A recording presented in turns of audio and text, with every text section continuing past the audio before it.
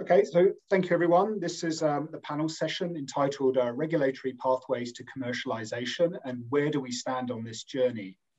My name's John Way. I'm the VP and Head of International Regulatory Sciences at Biogen, but with me, I have a panel who will be perfect for answering just that question. With me today, I have from the EMA, Dr. Anna Hidalgo-Simon, who's the Head of Advanced Therapies with the European Medicines Agency. I have Dr. Peter Marks, who's the Director, Center of Biological Evaluation and Research with FDA. I have Dr. Yoshiaki Maruyama from the PMDA in Japan, who is the Review Director for the Office of Cellular and Tissue-Based Products. And then from the MHRA, I have Dr. Christian Schneider, who's Interim Chief Scientific Officer currently and formerly the Head of NIBSC. And we'll hear more about that from Christian later. So thank you to the panelists for agreeing to be part of this very interesting discussion of how the global regulatory environment is evolving to adapt to the needs to develop ATMPs in this complex area where there are requirements across the globe that do differ. This is a unique opportunity to have these regulators together, and I'd like to spend as much time as possible to hear the different perspectives, but also to see where there are points of harmonization and points of convergence where we can, as drug developers, come together and work in partnership to ensure that these complex medicines get to patients in the most efficient way possible. So with that, I'd like to turn to the panelists, and I'm going to turn to Anna first, given the Mediterranean backdrop we have here, to talk a little bit about the EMA and some of the regulatory pathways that are available to ATMP development, and whether they are living up to the aspirations that were set out, and whether there is more that can be done, and the way the EMA are thinking about it. So over to you, Anna. Thank you. Thank you very much. Nice to be here and good to be invited to be in that so interesting panel. Yes, the answer is that what we have is fit, but we are constantly evolving. And what we are finding out with ATMP is that we need to get the maximum use of all the flexibilities that the system offer us. So we see that we cannot do things exactly the same way that we do for other therapies. So anytime that as a developer, you are thinking that this is not going to fit in the system, then you need to talk to us because we have to make it fit. It's not going to be completely incompatible, and it's not going to be completely compatible either. We are learning as we go along that science moves very fast, and we need to move with it. So we are finding in the last 3 or 4 or 5 years that these ATMPs that we looked at 10 years ago were really dinosaurs comparing with how we have learned to fit them into the system and to use the best elements of this system to make it work. So yes to the evolution, yes to the harmonization. And regarding the tools, I'm just going to mention 2. One of them is if you have a very, very early idea, the ITF, the Innovation Task Force, is probably the best first contact because you don't need to have enormous amount of data, but if you have an idea, and especially if you're addressing an unmet medical need, then we will be very keen to talk to you to see how we can together direct this in the best direction. And the other one is the use of PRIME, the Priority Medicines Scheme, which we have seen is already not specifically made for ATMP, but is suiting very, very well to ATMP. So we find that maybe very roughly, they are about 1/4 to 1/3 of the submissions and nearly half of the success stories. And now that we are seeing the first products who were designated PRIME 2 years ago coming to reality, to the marketing authorization process, we can see that it's a very good way to partner with regulators earlier and try to steer everything in the best direction. But I imagine we will be talking about those schemes later on today. So finish here. Thank you. Thank you so much, Anna. So I'm going to ask Peter if you wouldn't mind sharing some of the thinking around the FDA and some of the pathways that might be available there. So over to you, Peter. Yeah, so I think we've realized that we have to have some special help for ATMPs. So we put forward an additional pathway for interaction called the Interact program, so that ATMPs coming in or can come in early and have early discussions about the development programs. We find that particularly in this space, having very early discussions, sometimes before any formal regulatory submission has been made, can be very helpful because it eliminates some of the missteps that can be made early on. So we've really encouraged people to use that. The other piece is in 2016, towards the end of 2016, there was the Regenerative Medicine Advanced Therapy pathway that was passed by our Congress, and that gives us the ability to designate products in the ATMP space as really like breakthrough products. The standard is a little bit lower than required for a breakthrough small molecule drug or protein therapeutic, where you would have to be better than an existing standard of care. Here, it just has to have potential effectiveness and show evidence of possible clinical benefit. So those two things combined, I think, have been put in place and I think can really help people going about developing ATMPs in our space. Great. No, thank you for that. Thank you for that, Peter. And I'm going to move now to Yoshiaki from the Japanese PMDA's perspective, if I may. Yeah. So in Japan, of 2014, regulatory framework for the regenerative medicine has been changed to facilitate the patient access to innovative medical product. So the Pharmaceutical Medical Device and Other Therapeutic Product Act, called PMD Act, provides the option of the new pathway to obtain the conditional and time-limited approval for regenerative medical product. So under this act, the conditional and time-limited approval scheme, so regenerative medical products are granted marketing authorization when efficacy can be presumed. However, in order to demonstrate efficacy within the granted time period, the maximum period is 7 years. So sponsors are subject to the strict post-marketing study as a condition for approval.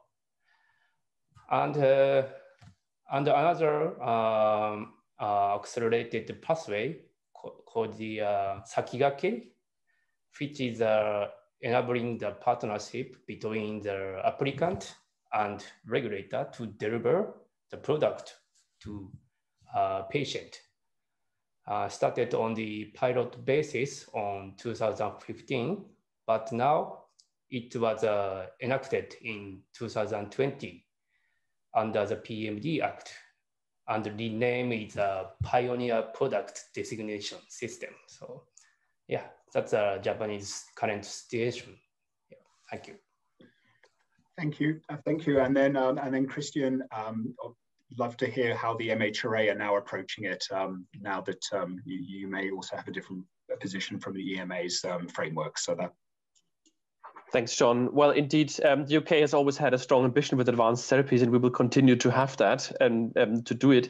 The UK is now taking an approach on alignment where needed, but obviously also innovating where possible. So it wouldn't make sense if we were to change the definitions on what an advanced therapy is. So there will be continuity, and ATMPs will be regulated nationally in relation to Great Britain by the MHRA according to the same principles that were previously applied. So there is a continuum there.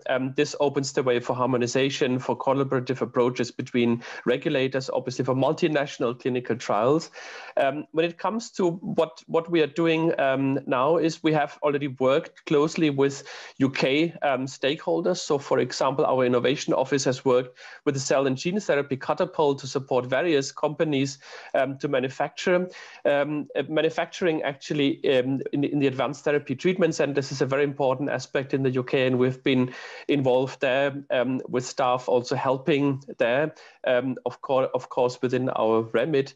And we have finally listened to companies, small companies, big pharma, academia, on how licensing should look like. And we have therefore developed an innovative licensing and access pathway, ILAP. Reimbursement, for example, is still an issue for advanced therapies. And obviously we are involving the payers very early on in this. So if there's time later, I can expand more on what this ILAP procedure actually encompasses. But it is open to everyone from every country, and it's also got an assessment component in it. So obviously we've got early advice, but sometimes you also have to look into data. So for example, when a small company or an academic group is launching a clinical trial, and they ask themselves, will the dossier actually be fine for assessment and for submission, we can have a rapid pre-assessment of that upfront before the submission so that everything goes well. So maybe I stop here, thanks. Yes, thank you, Christian. And I think you've touched on a very interesting point around the need for maybe broader stakeholder discussion as well at an early stage. I think the early interaction was raised, but also it may also require a broad discussion. And I just wanted to open the question to the panel and perhaps to Anna, just in terms of your views on how we should involve other stakeholders as well early in the process, and maybe not just the regulator, and the importance or not of doing that. Yeah, well, extremely important. And for ATMP, more than for any other therapies, I will say.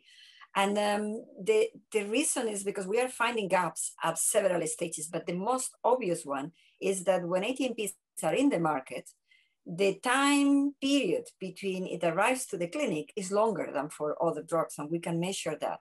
But also we are finding that they are expensive, complicated to assess therapies, and the number of reimbursements and payers and involvement and willingness of the system to open the door to anybody who qualify is obviously restricted as well. So we have the two problems, the delay, and then the fact that even when they are acknowledged as a good thing and the patients that benefit are clearly identified, still not everybody gets in there. So we are finding that it's not good enough to ask company to have a post-authorization data collection strategy that is only going to serve us, because we are only a small part of the full process. The conversations are in two levels, with the payers in Europe and with HTA bodies who do the assessment before the governments and the hospitals and the healthcare systems take the decisions. And we're finding that we have a lot to talk about it. Price is not in the remit of EMA, because that will be decided at hospital level, certainly at national level, but the information required to make the decision is very much our responsibility. So early conversations with HTA's bodies and with other bodies of that kind are available. The companies can come for a combined scientific advice. Again, mixed taking. Some companies think it's a better idea than others. But even if you are not involving them directly yourself as a developer, you really need to think of their needs and put it together. And of course, the other thing that we are doing is aligning from the moment of the first contact to say, okay, maybe the information that we require is very similar. And what we need to do is to agree how to collect it and how to present it, so it serves all of us, the needs for everybody. We also have a further involvement with patients and healthcare professionals, but I think at the moment, the payers and the HTA bodies are the ones that is a great need to align and to talk with. Thank you, Anna. And I was going to just have the opportunity for Peter to make any comments on that from your side and the FDA's point of view, involving other stakeholders, patient groups, etc., in anything at this stage. Yeah, so I mean, I think we have benefited from the input of a variety of stakeholder groups, both industry groups like the Alliance for Regenerative Medicine, where it's been helpful to get feedback on what's needed. We've benefited from patient groups, from hearing what they've wanted to see in terms of us helping with the development programs. It is a challenging place here, because we're struggling to bring things forward as quickly as we can in an area where the science is still struggling to define the product sometimes. So that's part of the challenge here. Yeah. Yeah, very, very true. And Yoshiaki, just from your point of view, to understand a little bit about the PMDA and how PMD works with other stakeholders. So in the PMDA, we are very good relation to the firm for the industry forum for innovative regenerative medicine, like ARM or the US or EMA. And then we, in the PMDA, also just start to discussing to how to connect the patient group during the consultation or review time. So yeah, now we are just starting discussion. Yeah, thank you. Thank you. No, thank you for that insight. And I don't know, Christine, if there's anything further you wanted to add at this point on the MHRA's interactions. Thanks. Well, obviously I mentioned the catapults, so this is a bit more local. Obviously industry associations, payers, I've mentioned these, but I'd like to highlight that patients are really at the center of what we do. This is enshrined into the kind of revamped MHRA, and actually patients, especially for very orphan diseases, can help understanding what a clinical endpoint actually means, or we could actually go towards a patient-reported outcome. There are treatments, as we all know, where there is no authorized treatment. If there is no authorized treatment, then there might be no authorized endpoint. And if there is no endpoint, it is difficult to show benefit, especially when it's so rare that you can't feasibly do a placebo-controlled trial. So I think that the patients and also the healthcare providers for the local hospital sometimes even have to come into the discussion as well. It's not easy to organize, obviously, when you have the doctors as well. But this is something that I think we all have to do so that we provide meaningful treatments. Yeah. No, I would like to add something, John. The ATMPs are also being especially good in this, because the drive to involve more the patients is there and has been growing for a while. But with ATMPs, because it's so specific, because it's so frequently rare disease, because they are so expensive, and because they need to fit into a health system that's already there, the involvement of the patients and healthcare professionals as well, patient, has been very, very important. And I think they're already helping to drive the field in the right direction. Thank you, Anna. No, I think that's great, great alignment there in terms of the importance of the patient voice and what that can do to help further the understanding of what's important in terms of these development programs. I want to turn a little bit to the way the regulatory sort of environment's shaping and around harmonization a little bit. And, obviously with the 4 regulators here, it's a great opportunity to talk about. There is a move, obviously, with different harmonized and work sharing initiatives happening on different fronts, that this is happening more and more. But I guess in the field of ATMP, there really is an opportunity here for there to be a harmonized global drug development approach. And I wanted to get your views on how that can be done, not just within your agencies, but across agencies, and just where those advantages could be, and how you as regulators are looking at that. So I'm happy to go anywhere with that. I don't know. I'll start with Peter this time, if you're ready to answer. Yeah, I mean, I think it's clear that I think if we back up, it's clear that global regulatory harmonization is critical. I think that's what you're trying to get at here, right? That this issue, particularly in the area of ATMPs that are targeted for small numbers of patients globally, or let's just say this, there are plenty of diseases that the patient population is so small in the United States that it's not commercially viable. It's so small in the European Union that it's not commercially viable. It's probably too small in the United Kingdom and too small in Japan. And yet when you collect them together, those patient populations, you have a perfectly viable product. The problem is that if a sponsor has to negotiate different regulatory environments in 4 different locations, that becomes untenable. If there are different requirements, if the toxicology requirements don't match up, if the manufacturing requirements don't match up.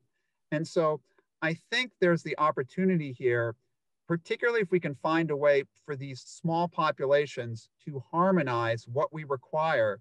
It may make handling rare diseases easier to the extent that we actually see more diseases treated. And that actually would be useful for people, you know, across all our countries, right?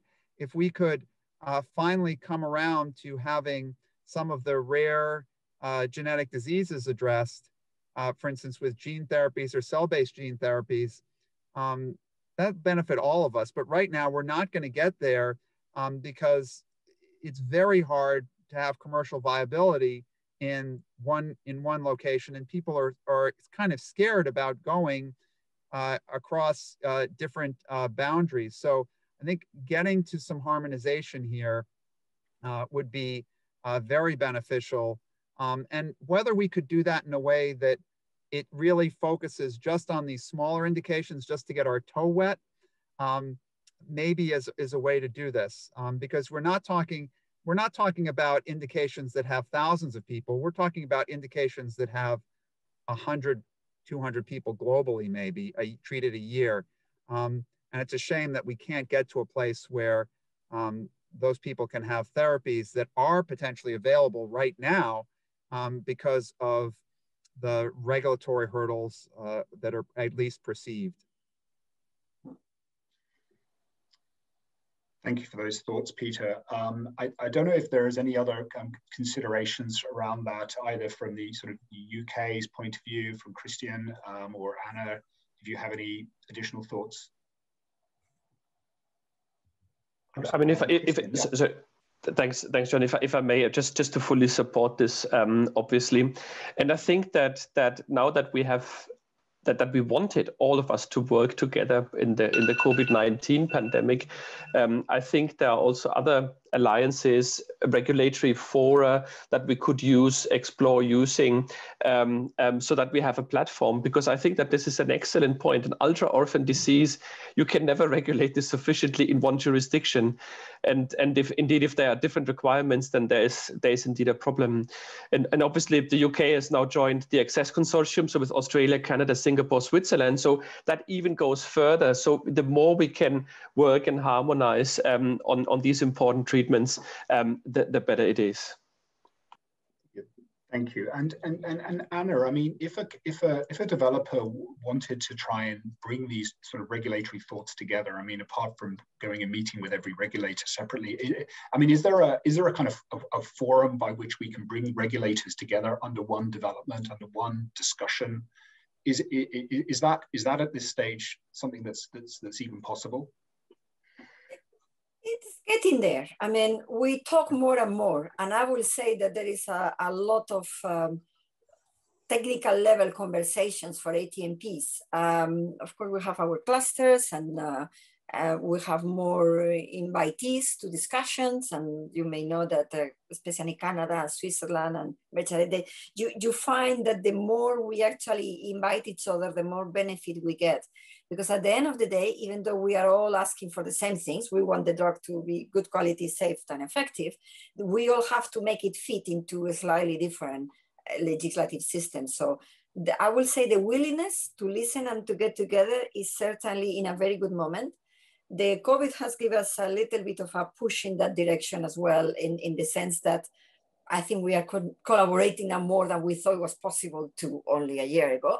Mm-hmm. And the ultra rare are, for me, excellent as the first step. But anything that we gain in one area that we can prove, first, that we can do it, and second, that is good for the patients, then it's our role to push it to the next step forward. So let's start with the obvious, but let's make it together. We do talk, and companies could actually do simultaneous conversations between the FDA, EMA list. So there are several areas, and if you want, you can have from the very beginning more of an open book between more than one regulators, and try to get the thinking aligned. Once the thinking is aligned, every other step is easier. I can see Peter nodding his approval of that. But the companies can facilitate it for sure. I would just jump in and say that the reason why I was nodding is that I think that it's probably something we need to help make companies aware of, that there's nothing that says that we at FDA can't have the EMA or any other regulator for that matter join in on one of our early regulatory calls with the company so that everyone is hearing the same thing. And that way there can be alignment early on.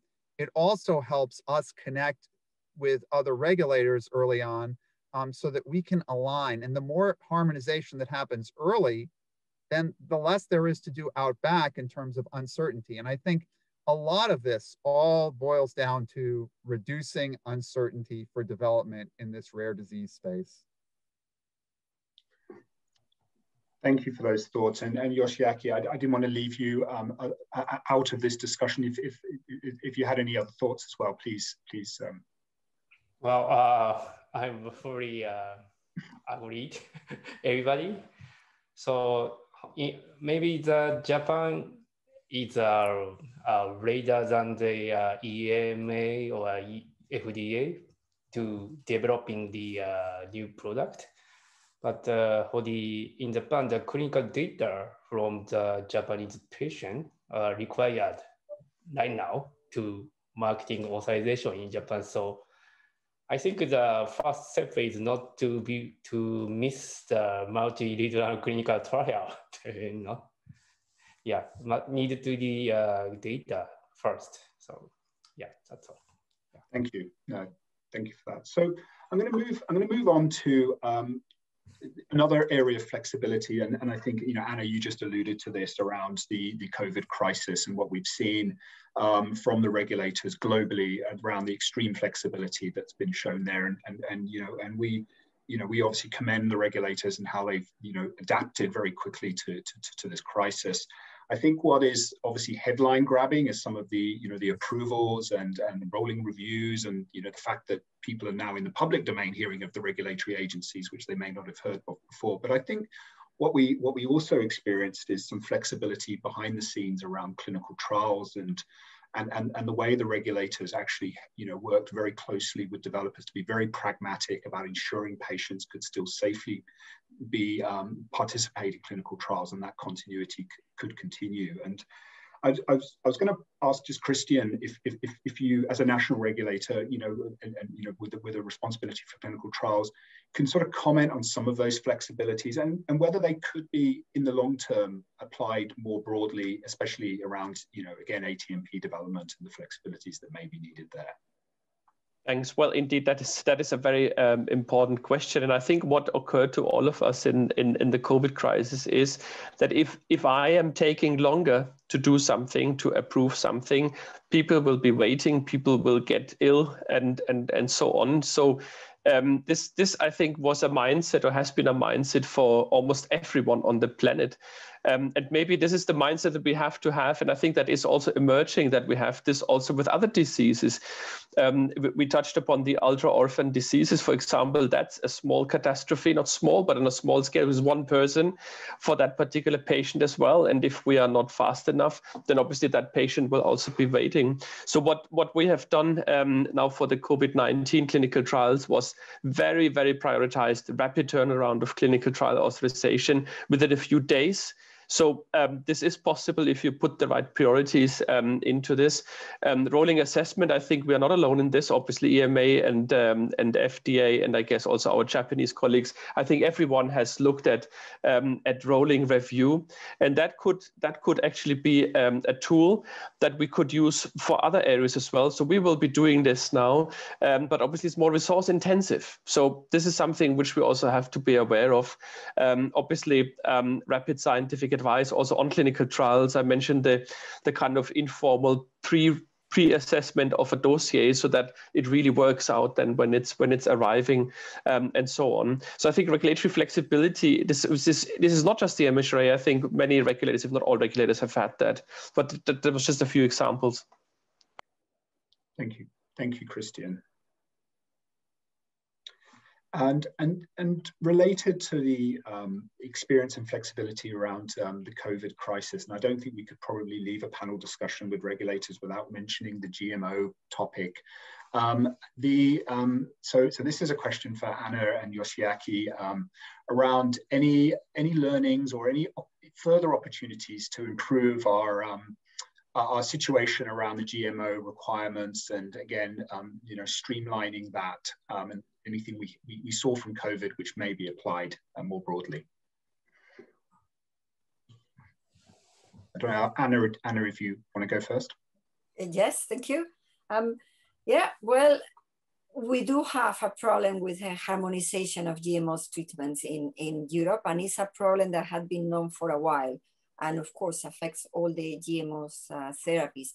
So what surprised me of the move from the Commission and the system to really say, for vaccines for COVID, this requirement gets off, is how fast and how early in the problem it was. So that meant that the awareness of this is something that is not quite working was there. Now the decision was taken to make it very limited. So it's for vaccines, GMOs during the pandemic crisis.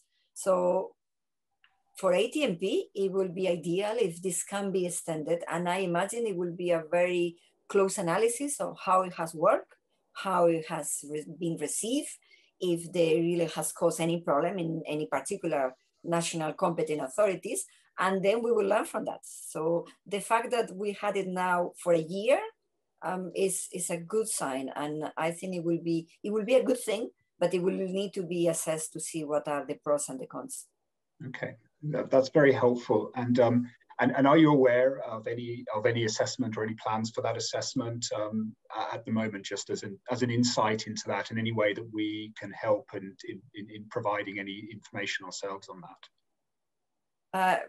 Not aware directly because it's probably too early, but also they didn't know if there was going to be any vaccine who was going to be a GMO, so it was a little bit of a carte blanche for a need. So they will be looking into it. When this is coming, it will require a change on the current system. So I'm sure there will be consultation where stakeholders will be able to put their views forward. Great. And Yoshiaki, I mean, obviously the GMO topic is a big one for Japan as well. So it would be interesting to get your point of view on that as well. Thank you. Yes, thank you. In Japan, the act of the conservation and sustainable use of biology diversity through regulations on the use of living modified organisms, LMOs. That's called Cartagena Act, was enacted in 2003. So if when used the viral vector, such as adeno-associated virus vector, at the medical institution, it's necessary to obtain the approval to use GMOs by Ministry of Health, Labor and Welfare before start of the clinical trial. So that act seems like a barrier when starting to the clinical trial in Japan with products that are being developed overseas. For the example, in Japan, if Japan joined to the multi-regional clinical trial later, there is a risk that time for the Japanese inclusion will be missed due to the review, the use of the GMOs. But in that response to this, PMD has set a new consultation menu to related Cartagena Act last year. So to prepare application, two applications, a biological diversity risk assessment report, including the risk assessment for the third party, and a protocol for how to use it. So I don't think I do not think that it is a difficult task once the company have experienced it. So yeah, and then the harmonization for the requirement for the GMO is a good thing, but carefully discussed in the increasing the revision of the Cartagena Act is necessary in Japan. Yeah, thank you. No, thank you, Yoshiaki. It's very good to know there is some thoughts around that, and but I think, as you maybe alluded, early discussion, early engagement is obviously key there. Okay, I'm going to move on, and Christian, we talked a little bit about the role of the UK's NIBSC as part of your remit, and I wondered if you could perhaps allude to a little bit of the sort of international aspects of that while we have the opportunity to have you here. Oh, thanks. Well, so just to explain, NIBSC is the National Institute for Biological Standards and Control, but it is pretty much an international institute. It's part of the agency. It is working very closely with the World Health Organization, WHO, and is a reference lab for creating international standards. So the definition of what an international unit is, for example, or for companies helping to develop vaccines or any other medicines is ideally standardized. So when you compare across clinical trials, for example, and you use different assays that are calibrated against an in-house assay, you can't compare if it is an immune response against a monoclonal antibody, for example, or if it is the immune response now in COVID-19 vaccines. How would you be able to compare? And this could actually be a practical solution also to the harmonization approaches that we have discussed, because if you have to measure some metabolites or whatever it is across the world in ultra-orphan indications, you better harmonize that well. So this is why NIBSC has a division of advanced therapies, has been working on reference reagents like, for example, for lentiviral vector integration, CD34 positive flow cytometry standards, mesenchymal stem cell standards. So basically those which are the frequently used products, you could say. So that helps then setting the gates in flow cytometry so that there is a better standardization on the assay system. Just very briefly, NIBSC is also the home of the UK Stem Cell Bank. Again, this is pretty much of an international asset if you want. So it's open for anyone to buy embryonic stem cells. So if I'm not mistaken, we host more than half of the world's embryonic stem cell lines. That, of course, there is different requirements and ethical considerations across all jurisdictions. But if a company decides to differentiate those into a medicinal product, it's ideal, of course, to have a quality assured starting material, and this is what can be offered also with all the information that's required. So this is not to advertise, but just to say that what is important is that you have a certain set of standardization activities, and the institute is part of this. We are now moving much more into a commonality also with the regulatory colleagues, because obviously that can be part of assuring the quality of advanced therapies, and we're working on this. Thanks, John. Appreciate it, Christian. Yeah, that's nice, and as you say, it's another avenue for harmonization, which I think, or at least just cross-regional discussion. So we're coming to the end of the panel discussion, and I think it would be nice if we could hear from each of you on some sort of key takeaways from your wealth of experience to medicines developers, sponsors, in terms of some of the pitfalls, challenges, and just what would be your piece of advice to that community of developers from all the experience you've seen and the bottlenecks and pitfalls you've come across so far. So let's start with Anna first. So if I can ask you, Anna, to get your thoughts. Thank you. I get the first pick then. I would like to go back to this idea that you need to think that you don't want your drug in the market, you want your drug in the patient. And that requires that what happened after the marketing authorization is equally important, and you cannot wait until you are there to plan it. So start thinking of what is the generation, the evidence that you need, and how are you going to get it from as earlier on as you can. And that applies even if you're a large pharma or a very, very small developer, because you have to take it for granted. By the time you arrive to marketing authorization, if you have a drug that really works, you're going to have still a lot of uncertainties around, and it's still maybe worth putting your drug out there because some people will clearly benefit. That is very clear with ATMPs, with the one-off treatment that can solve many things and the approach to get unmet medical needs. So start thinking about the evidence generation as early as you can, and plan and develop with that in mind. And then you will be considered also all the other stakeholders that we had discussed before. Thank you, Anna. Peter, can I get your thoughts next? Yeah, I'm gonna build off of Anna's comments and just go earlier, which is that I would say that before you launch off too far in this space of advanced medicinal product development, really one has to think about having success early on. And what we see all too often are people doing clinical trials with a product that is made by some prototype manufacturing process, and then they go to move to the definitive manufacturing process, and they're not able to get comparability, and then they end up having to repeat themselves.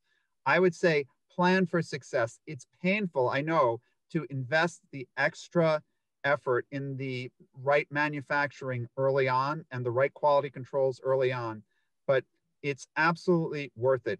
Find the critical quality attributes, find the manufacturing process that works early on, and use it. Thank you, Peter. And Yoshiaki, what can you offer to us? Yeah, we are very struggle for the how to determine the efficacy in small subjects and how to demonstrate efficacy and safety on post-marketing phase. So now we are just talking about the review for the real-world data or real-world evidence for the in this field. Yeah, but we don't know that right now. We don't have any answer yet. Yeah. Right. Thank you. And Christian, I'll give you the final word on this. Thanks. Well, my advice is talk. Use the interaction with the regulators as a strategic tool. You will get valuable insight because regulators will have seen a lot of different medicines. And that can also trigger scientific and regulatory thinking, as Anna, Peter, and alluded earlier. It is very important that we move our regulatory framework and that we find answers to questions that we cannot answer for now. And of course, the other one is make use of regulatory tools. They are there for you. Use them. Certification from the EMA, for example, use it. It is valuable to do it. And I have the impression that sometimes companies do not know how to use them optimally, but it makes perfect sense to do it. Well, and so thank you so much for those insights. I mean, this has been a very, very valuable discussion between the four of you. I think it's great. I mean, my takeaways from this is there's an openness, there's a flexibility both within each of your territories. But I think just hearing the discussion, earlier discussion, bring problems to the table. If there is a need for bringing regulators together, actually, it seems like at least the conversation can happen. Don't be afraid to ask. And we're all here to do one thing, and that's to bring the medicines to patients as quickly and as seamlessly as possible. So I thank you all ever so much for this exciting panel discussion, and I'm sure we'll have lots of questions during and afterwards. So thank you all. Thank you very much. Thanks so much. Thank you very much. Thank you.